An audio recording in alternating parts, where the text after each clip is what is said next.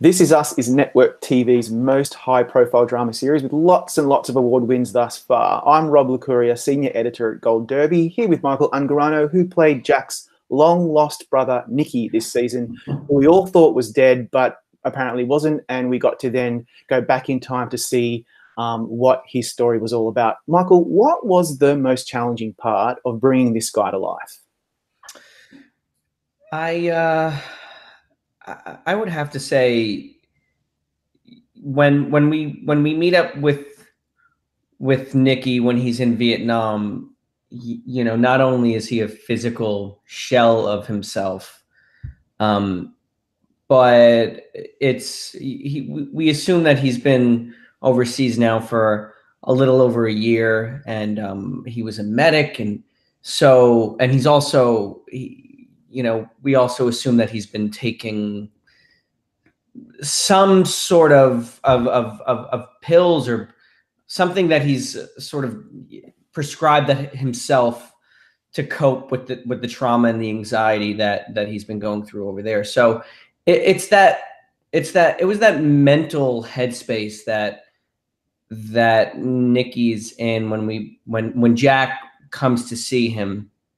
And when Jack sees him for the first time, there's really no amount of research and experience to match that, because you know that the Vietnam War was such a traumatic and specific and horrific war for these young guys, and you know what Nicky has seen and gone through. It was articulated a little bit in the story and in the script, and we certainly see some of it.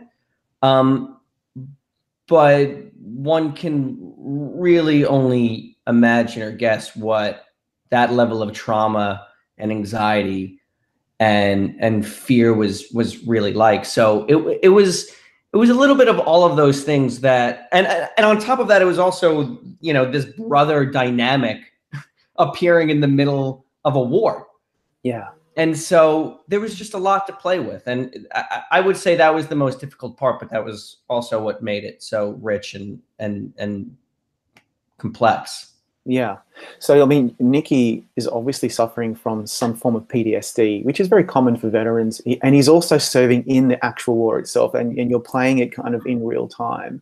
And I'm wondering that, even though you've alluded to this being not necessarily that easy to research for or prepare for, what were the things or the elements that you had to take on, and what kind of direction were you taking on to try to make this guy as authentic as possible?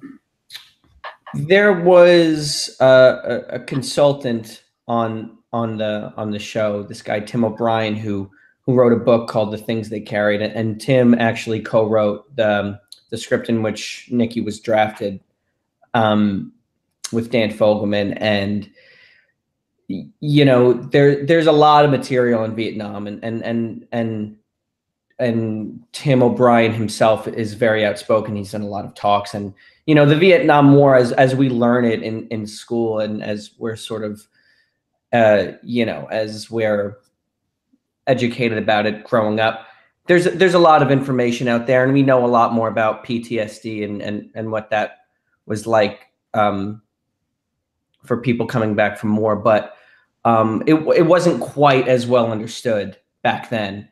And so it's also the way in which Nicky was raised, and the way you see it manifested in somebody like Jack. You know, the household they were raised in. These guys came from a slightly a very specific childhood. They had an alcoholic father, and the way they dealt with their childhood is specific, and that's sort of where we meet them. It's that we're sort of meeting Nicky at this fork in the road where him and Jack are going to become very, very different men, and that fork is really the Vietnam War. And so for me, it was not only having an understanding of what it was like for guys coming back from the war, but also what that was like specifically to this guy, and how his his upbringing and his relationship with his brother and his family informed that. And that was all really in the script. And like I said, we were talking earlier, but it was one of the best scripts I've ever read. That first script, and all of them really. The writers do an incredible job of bringing all that to life in very short amount of real estate in a script. Yeah. And like, I mean, that's a blessing to have that, to have the words on the page to read and to bring to life. That there's a lot that I think the actors do need to do. I expect you alluded to working alongside Milo Ventimiglia as your brother Jack on the show. What did you both decide to do to prepare for how they would interact with each other? Because there's a familiarity obviously between them, but there's also this element where they're estranged.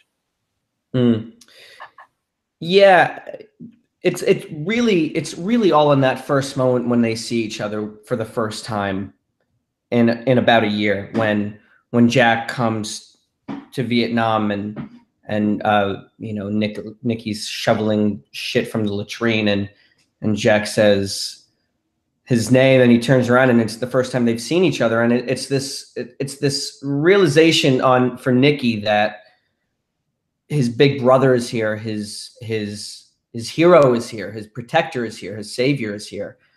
And also the realization that it's probably the one person who is most dangerous for him, because Nicky, with the help of whatever he's been taking in Vietnam and wherever he's put himself mentally, has surrounded himself with, he's put a guard up. He's put a really strong guard up, and he's just coping. He's just trying to get by. And Nicky, and when he sees Jack, that's something that's going to penetrate him. Jack is going to be something that reminds him of where he is and where he's not. It's going to be the one thing that really makes him feel. And Nicky can't afford that. And so it's this really complicated relationship. And I also think Nicky's decision to go to Vietnam in the first place was partly due to Jack, partly due to the fact that Jack's been Nicky's older brother and his protector his entire life, and the need to prove himself as a man, really. And so that was something that was also pretty clear on the page. But the dynamic with Nicky and Jack and the way Milo and I approach it, that was something that was slightly unspoken. It was just in the chemistry between us, and the fact that we knew each other beforehand, I think really informed a lot of decisions that, we made consciously or subconsciously in how we approach these two guys. Yeah. We were talking offline that I was familiar with some of your work before, and watching the show, I saw your name in the credits, and I was like, Michael Angarano, who's he playing? Who's that? And then I realized that you're playing Nicky, because you did have to undergo quite a transformation to play this guy, and you were unrecognizable to me and probably a lot of other people. Well, what does that mean to you to take on something that is completely different on a very high-profile show? What does it mean to you personally and professionally? It was a great gift. I really looked at it as a huge challenge. It was not. It really was unlike a lot of roles that I've been able to play before. And not that I haven't been able to play complicated characters, but this character was both really specific and ambiguous. I think any actor would have had a very different take on it. But the script called for something very specific. There was no ambiguity in Nicky's voice, or the fact that he was very different from Jack. That much was really clear. Jack is very earnest and present and direct, and Nicky is a little bit more cerebral and over analytical and emotional. And that was very specific, and that was very clear. But yeah, I don't get recognized for This Is Us. People on the street, and beforehand, a lot of when I got the part, and when people knew I was going to play Jack's brother, people who had watched the show came up to me and said, "You were going to get recognized like crazy, like you've never gotten recognized before." And that happened once. People don't recognize me from the show, which I take as a huge compliment. I think that's a great gift, and I also attest that to the script. And yes, I had to, you know, look physically different, but that's the fun. That's the mask that you get to put on when you go to work on a huge show like that. And it always allowed me to kind of to go into it in a very grounded way. Yeah. Because, you know, the 2 or 3 hours that I had to go through hair and makeup and wardrobe, and then the, you know, the scenes that we were doing, Milo and I were so specific and intense that, you know, it allowed for my personal experience to be really grounded and a real inside out approach, which really helped me, which I really, really was grateful for, you know? Yeah. You know, there's a lot of scenes that we can talk about specifically, such as, you know, your final episode, which is kind of at the tail end of your particular part of Nicky's story. But for me, I guess I'd love to know what the day was like when you were filming that pivotal scene with the local Vietnamese child in the boat, because obviously it was that event that I think, speaking of forks, was another fork in Nicky's life, which I think impacted him greatly. And what was that day like? And did you find that particularly difficult as well? That day was one of the last days on set for me. That we filmed that somewhere in California. It was cold. The cold water and the cold weather actually really informed that day. And it was pretty upsetting. You know, that scene is horrific. And that was one of the first conversations I had with Isaac Apteker, where, you know, he told me what Nicky's storyline was. And it was this story about grenade fishing and how it was Tim O'Brien's idea. And there's a little bit of it in his book, but not a lot. But you know that this has happened. You know that this is real. And as for the people and the time and the place, it's slightly different. But this story, or this iteration of story, is Nicky's story, but something like it has happened before. And so it's almost like you were, there was a lot of care and respect put into it by everybody involved. And it felt like one of those days that, you know, we were very isolated on this boat in the middle of this lake. And it felt, and it just felt like we were really, I don't know, paying a tribute is a weird way to say it, but it felt like everybody took a lot of care to make this part of the story work. And yeah, because of that, it was almost very focused and a blur at the same time. Like, you know, I don't remember a lot about filming that day, which is funny. Yeah. You know, other than that, it was really cold. Yeah. It was fucking freezing. It didn't look cold, so that's interesting. I had no idea. My final question is a question I think you've answered before, but for people who don't know the background as to why you only played a certain part of Nicky's life on the show that spans decades, some actors play older and younger, while others don't. Like Ron Cephas-Jones doesn't play his younger self. And you handed over the reins to Griffin Dunne to play the older Nicky, living out his pretty miserable life in the trailer. What's it like to hand a character over to another actor? It felt appropriate, especially with a character like Nicky, who's seen a lot and has experienced a lot. And you know, I think the oldest version that I played Nicky from when he was 19 to 44, and fair to say that he's a very different person either ends of that spectrum. Yeah.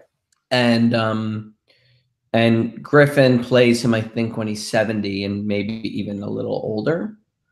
And so to me personally, I thought it was very appropriate, and I was slightly relieved when they got Griffin, because Griffin is one of my favorite actors. After Hours is one of my favorite movies. And I've known Griffin personally for almost 15 years. He played my father in a movie.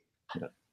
And so and funny enough, when Griffin and I only overlapped on one day of filming, and we didn't really get a chance to speak to each other before, but we went out to dinner that night when we overlapped, and also people were coming up to us on set that day and saying that they thought we were really,